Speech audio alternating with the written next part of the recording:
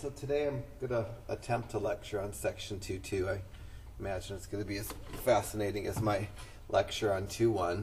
A lot of chapter 2 is just notation and definitions. There's not any algebra in the chapter at all. So in this section, the author introduces the concept of subset. And depending on how old you are and when you went to school, you might have actually seen this in a really early grade. Back in my day, in Ohio in the 70s, we did subsets every year in grade school in sets.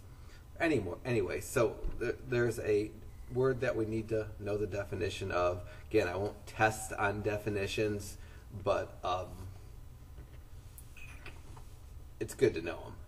So the word is subset. We say a set A is a subset of a set B. In this notation, I call this a subset symbol. And it says for A to be a subset of B, basically all the elements of A have to be contained in B. Basically, this is just A is contained or equal to B. You could think of this notation is contained, and with the line under it, or is equal. If I take that line out from under it, we call that a proper subset symbol, and this symbol I can read as is contained in but is not equal. So a subset of a set is a set that is contained in the set that's written to the right of it. Real specifically, it says for A to be a subset of B, A has to be a set. If something isn't a set, then it can't be a subset. And then this line basically says every element of A is an element of B. So there's a little example here. It says, is the set A a subset of B?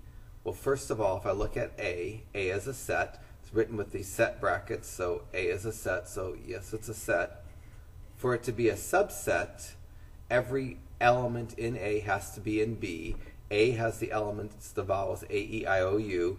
B has the letters of the alphabet, which are A, B, C, D, ... Z. And if I looked through a complete listing of set B, I'd see the A, somewheres in it I'd see the I, somewheres I'd see the O, the U. So the answer to this question is A is a set, every letter in A is contained in B, so is A a subset of B? The answer would be yes, A is a subset of B. And there's another question. Is A a subset of B when A is a set 1, 2, 3 and B is a set 2? I could have, instead of writing that question in words, just written this symbol. Writing this symbol has the same meaning as that sentence, is A a subset of B? And the answer to this would be no, because the numbers 1 and 3 are in the set A, but they're not in the set B. Basically, every element in the set that you write to the left of the subset sign has to be contained in the set that you write to the right of the subset sign. So the answer to that question is no, A is not a subset of B.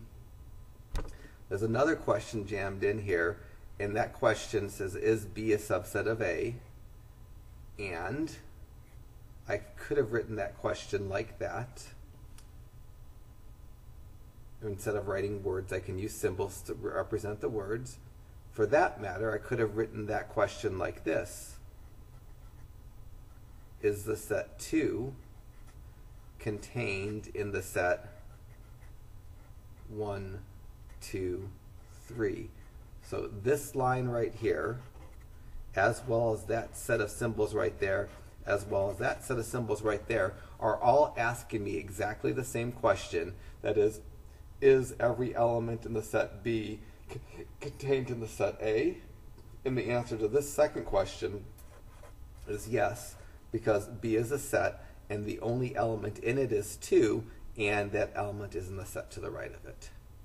So to be a subset, it is important which set is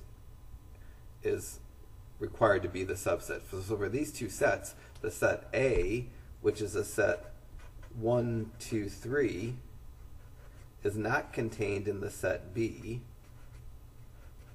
but the set B is contained in the set A. So A is not a subset of B, but B is a subset of A. This because A is not a subset of B because there's elements in A that aren't in B.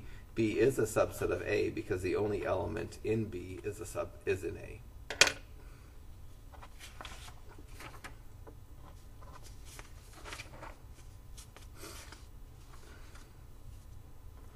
And then this whole page talks about something that's probably not worthy of an entire page.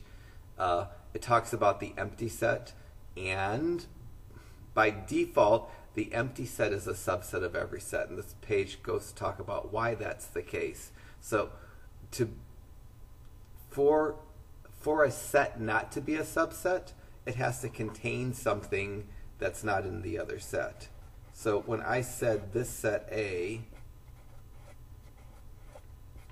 is not a subset of the set B, this is because the left set had 2 elements, 1 and 3, that weren't in the right set. So to be not a subset, the set to the left of the subset symbol has to contain something that's not in that right set. But the empty set, there's nothing in it. So both of these symbols represent a set with nothing in it, and by default, the empty set is a subset of the set 1, 2, 3. The empty set is a subset of the set A, D, G, and H. Because for it not to be a subset, there'd have to be something in the set that isn't one of those items. So this right here, the empty set is a subset of 1, 2, and 3 because it doesn't have anything in it. So it doesn't have anything in it that's not in.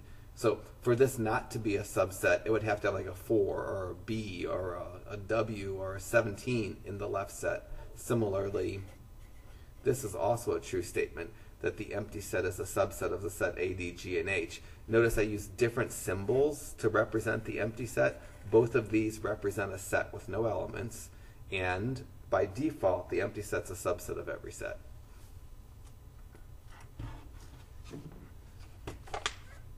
I didn't call out problems in the text quite as nicely as I did last time, I don't think.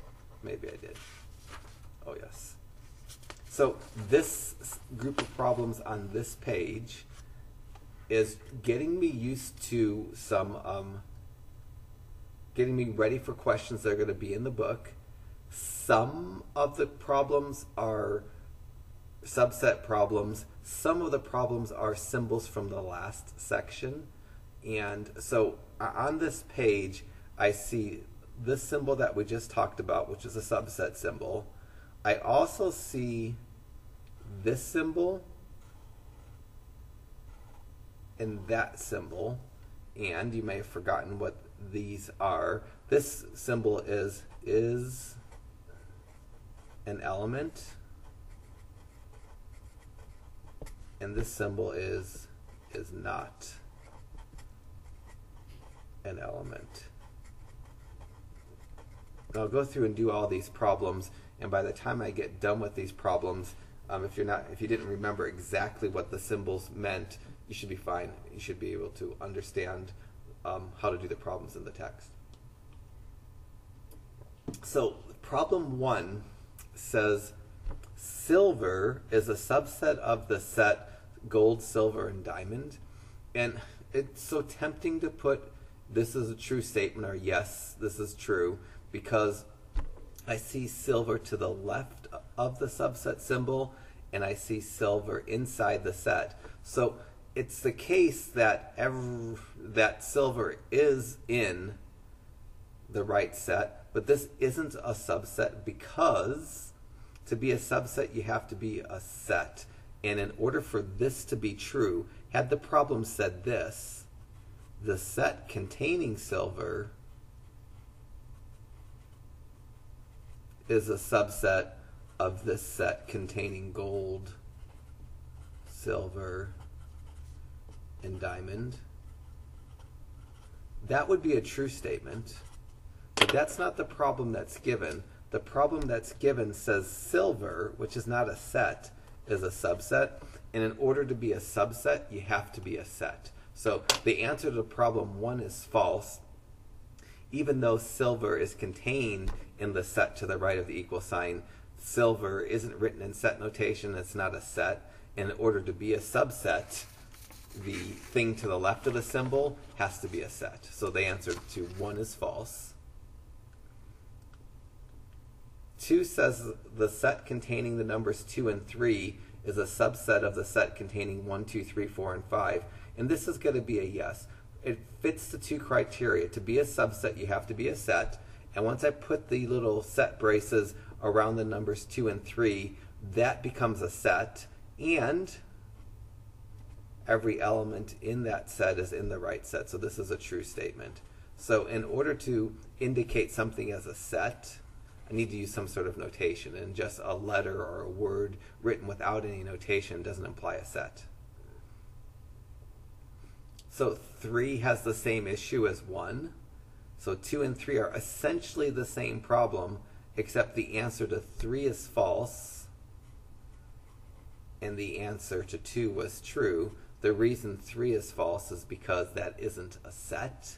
It's true that 2 and 3 are contained in the set 1, 2, 3, 4, and 5, but because the 2 and the 3 aren't grouped together in some sort of set braces, that's not a set.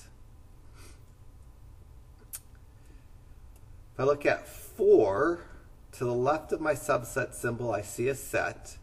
So I'm not worried about it not being a set. What I need is for the set to the right of the subset symbol, it needs to contain A, and the set that's defined to the right of the subset symbol has the vowels, which are A, E, I, O, and U. And I don't know what to do with Y, but it doesn't matter here. The answer to this is going to be true. This is, in fact, a subset because it's a set, and the only item in it is in the set to the right of the symbol. 5's just like 1 and 3, it's going to be a false. Even though A is in this set, this is not a set. Because A is not a set, then it can't be a subset. So when I just have a single letter or a single word or a pair of numbers and they're not grouped in the set symbols, then if they're without symbols, they're considered elements. And 6 is different than 5. 6 is saying A is an element of the set A, E, I, O, and U. And to be an element, that just means if I take the set and list it in roster form, that element is in the set, and that's going to be the case here. Because so even though A, the element A, is not a subset, it is an element. So this is going to be a true statement. So this little group of problems is just trying to get us used to notation. Similarly, question 7 reads 2 is an element of the set 1, 2, 3, 4, and 5. 2 is not a subset, but it is an element, so this is going to be true. 8 says 2 is not an element. Well, 2 is an element, so it would be false to say it's not an element. If I wanted to write a true statement for the not element symbol, I could do something like this. This is not on the page, but this would be a true statement. 6 is not an element of the set that contains 1, 2, 3, 4, and 5. This would be a true statement. So for element symbols, to the left of the element symbol, I can't have a set notation. And for something to be an element, it has to be in the list. For something to not be an element, it can't be in the list. 9 is a false statement because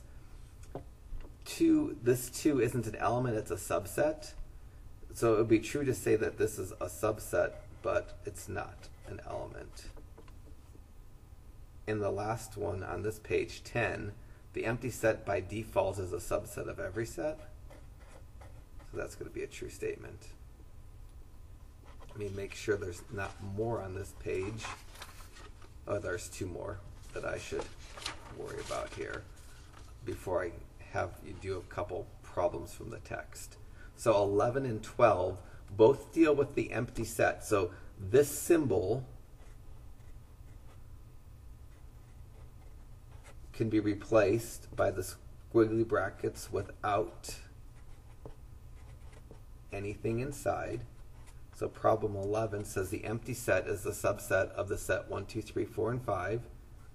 And problem 12 says the empty set is a subset, is an element of the set 1, 2, 3, 4, and 5. Hopefully, you're able to determine which of these is true and which is false without me writing on it the answer. 11 is true by default. The empty set is a subset of every set, because to be a subset, you have to be a set, which is it is, and there can't be anything in this set that's not in there. This by default is true.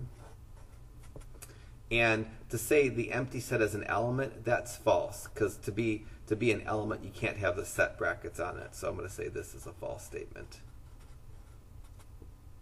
So if I look at the syllabus, the first group of problems in the syllabus that we're going to focus on are the problems from 7 through 24. So after watching this section of the video, you should be able to do 7, 9, 11, 15, 17, 19, and 21 in section 2.2. And I'll just do a couple of those just so you can see a few done. In fact, and you'll see that they're real similar to the page that I just did. So let me do 10 and 14 and 18. So your homework involves, just from this part of the lecture, involves doing a chunk of these problems, and they're basically the same kind of problems. You'll notice, the author snuck a symbol in here that I haven't been focusing on. And number 10, this is a proper subset symbol. I mentioned it, but I haven't done problems with it. So I should talk about it a little bit. So this problem 10 is going to be false. It says the set red, it says the element red is a subset of the set red, green, and blue. Actually says it's a proper subset. So this symbol says the set is a subset that is not equal.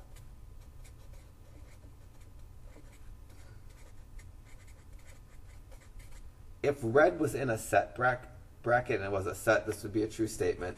This is going to be a false statement because red by itself isn't a set. Here's an extra problem. If the problem had said this, red is a proper subset of red, green, and blue, that would be true because it's a set that's perfectly contained. And had it said this, red is a subset or equal of red, green, and blue, that also would be true.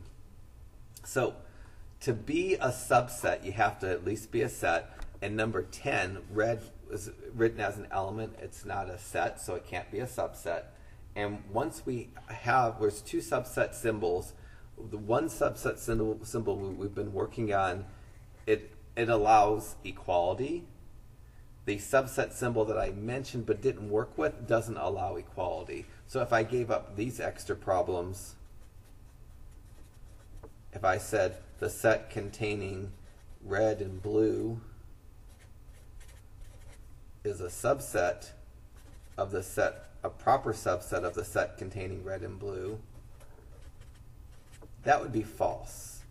The subset symbol without the equal sign doesn't allow equality. But if I said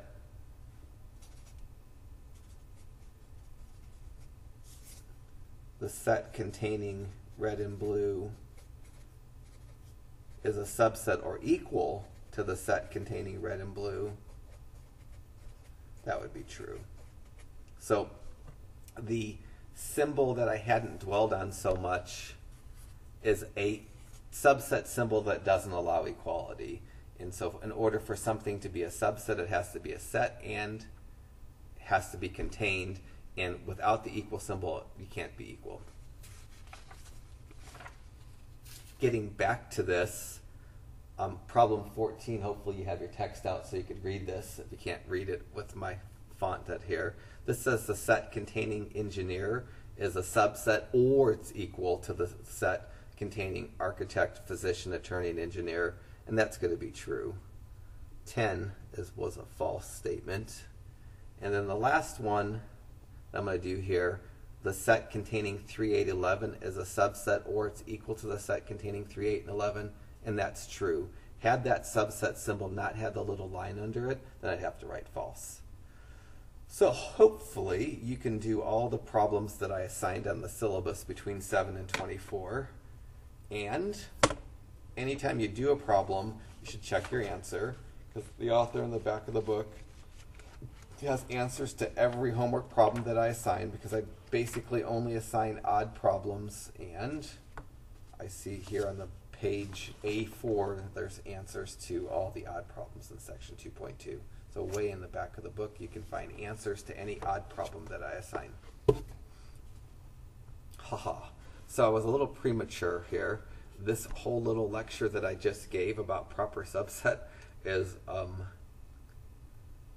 here. So you could read through this. This is just saying if I don't have the equal sign, it doesn't allow equality. So this is just a short write-up on what I just talked about. I'm not going to talk about it again, but I'll go down to these. It says, which of these are true?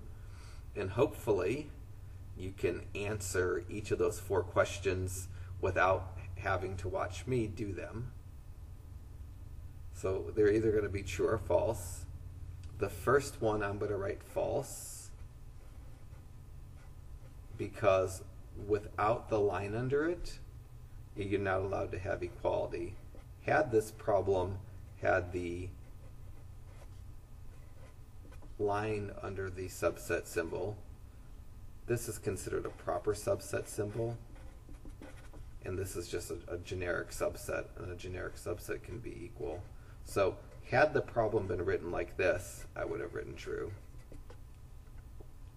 The second question here is going to be true, because in order to be a proper subset, you have to be a set, and you can't be equal, and you have to be completely contained.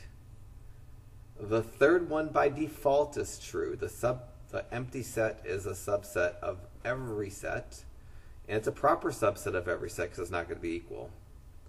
And then the last one is by default false, because the A is not written in set brackets, so it's an element and not a set. Oh, more of these. So the next question that I didn't number says A is an element of A, B, C. So hopefully, again, you're able to answer the 3 little questions that I have bulleted here without me actually doing any explanation. So this is a true statement, because to be an element, you're not going to be a set, but you're going to be inside the set. So that's going to be true. The second one says the set containing A is a subset, and that's a true statement as well. It's a subset that's not equal. And this last one is tricky. I know that doesn't come on the test. This says 1 is not a proper subset of the set containing 1. So if the problem had said this, 1 is a proper subset of 1, I'd say false, because to be a proper subset, it can't be equal. When I put a line through it, it means it's not. So this statement says 1 is not a proper subset of 1, and it isn't a proper subset of 1, so that's true. This is certainly not on the test. I don't think I know how to draw that symbol. Well, I guess I did. I typed this, so I do know how to draw that symbol, but it's not on the test. Okay, so hopefully that wasn't horrible. Now I'll get into this next group of problems. This next group of problems is supposed to help you with problems 25 through 32 in the section. And that's going to be most of what we have left. And that's, you can read that. But the next group of problems that this video will focus on are 25, 27, 29, and 31 in the homework. And 4 questions are asked, actually 5. Are the two sets equal? Is A subset or equal to B? Is B a subset or equal to A? Is A a subset of B but not equal? Is B a subset of A or not equal, or none of the above? If I look at the sets in question A, let me abbreviate these. I'm going to say set A equals the set Trix, Captain Crunch, and Rice Krispies. Set B is the set Rice Krispies. If I try to figure out which of these is true, A is bigger than B, so A can't be contained in B. These are clearly not equal because they don't have exactly the same elements. A is not contained or equal to B because Trix and Captain Crunch is in A but not in B. But if I look at this symbol, is B a subset or equal to A? That's saying, is the set containing Rice Krispies a subset of the set containing Trix, Captain Crunch, and Rice Krispies? That's true. Similarly, this symbol, well, A is also not a subset of B because of the two things in A that aren't in B. But also this symbol, B is a subset of A. That's also true because it's a subset that's not equal. So for question 1 on this page, the two symbols that are proper is B is a subset or equal, and B is a proper subset. Those of the choices that I'm given, those are the true ones. If I look at problem 2, those sets are equal. They both have the elements 2, 4, and 6. So this is going to be a true statement. A is equal to B. And then this is also going to be a true statement because this says A is either a subset or it's equal. So it allows to be a proper subset or equal. So that's going to be true because they're equal. Similarly, this is also going to be true because this says B is either a proper subset or it's equal to A. Because it's equal, it's okay. Those 3 are true, but these, A is a subset of B, isn't going to be true because that one doesn't allow the sets to be equal, and they are equal. And this one, B is a subset of A, that's also not going to be part of my answer because, again, that doesn't allow the sets to be equal. So the 3 items that are true are A is equal to B, A is a subset of B, B is a subset of A. When I don't have the little line under it, I should probably read it as proper subset. In order to do 3, I have to be able to figure out what the set A is, and set A says X contains a set of X, and X's are natural numbers greater than 5. Natural numbers greater than 5 would be like 6, 7, 8, 9, ... And now I have to figure out what if once the sets aren't equal, so I'm going to discount A equal to B. And now I have to figure out if the sets are contained, if one set is contained in another. And when I look at this, it looks like it looks like A is contained in B because A are the natural numbers from 6 on. So every element of A is contained in B, and A is not equal to B. So for this one, it would be proper to say A is contained in B, but it's not equal. And A is either contained or equal. So A is a proper subset of B, and A is a subset of B. These would be the 2 symbols that are correct for this one because A is contained and it's not equal. So both the subset symbols would be true. And then last part, for the sets aren't equal because they don't have exactly the same elements, so I'm not going to count equal.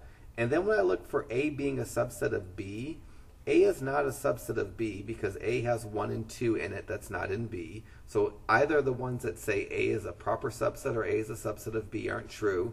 And similarly, saying B is a subset of A won't work either because B has items in it that aren't in A. So this is going to be a none of these.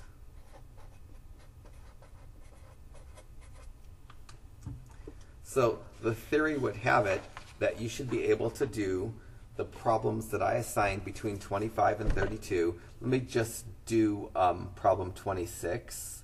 So 26 has exactly the same questions. Determine whether A is equal to B, A is a subset of B, B is a subset of A is a proper subset of B, B is a proper subset of A, or none of these. And if I look at 26, A is a set of natural numbers less than 6. So A has the numbers in it 1, 2, 3, 4, and 5. Those are the natural numbers less than 6. B has all the natural numbers between 1 and 5 and including the 1 and 5 because of the or equal to. So B has the numbers 1, 2, 3, 4, and 5. So these sets are equal, so it would be correct to say A is equal to B. And both the subsets that have the equals will also be true. So saying A is a subset of B with the equal sign and B is a subset of A with the equal sign will also be okay. And so hopefully you're able to do the few problems that I asked you to do in this grouping. The last thing we need to deal with is listing all of the subsets, and that can be a nuisance. But I'll keep the numbers small so we can get the answers. So this is supposed to help me with problems 33 through 38 in the text. The only problems that we haven't looked at are problems 35 and 36.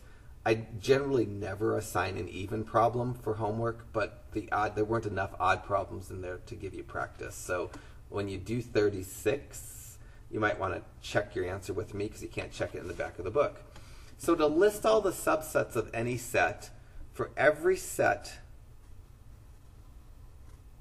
the empty set is a subset. So if I want to list all the subsets of A, there's a subsets that have 0 elements. That's the set, the empty set. And then there's the subsets containing 1 element. In this case, the set containing just 1. The number 1 would be a subset of 1 element. The other subset with 1 element would be the set containing just the number 2. So this is my subset with 0 elements. These are my subsets with 1 element. Now I'm going to do my subset with 2 elements, and that's the set itself. So those are all the subsets of A. So there are actually 4 subsets of A. That set was small enough that it wasn't hard for me to get all the subsets. Unfortunately, the more elements a set has, the more subsets it has. And it's nice to know how many subsets I'm trying to list if I'm asked to list all the subsets. To find the number of subsets, you'll take 2 and raise it to the number of elements in the set. So for B, it's asking me to list all the subsets. And the number of subsets B will have is going to be 2, which comes from a formula, to the 3rd power because B has 3 elements.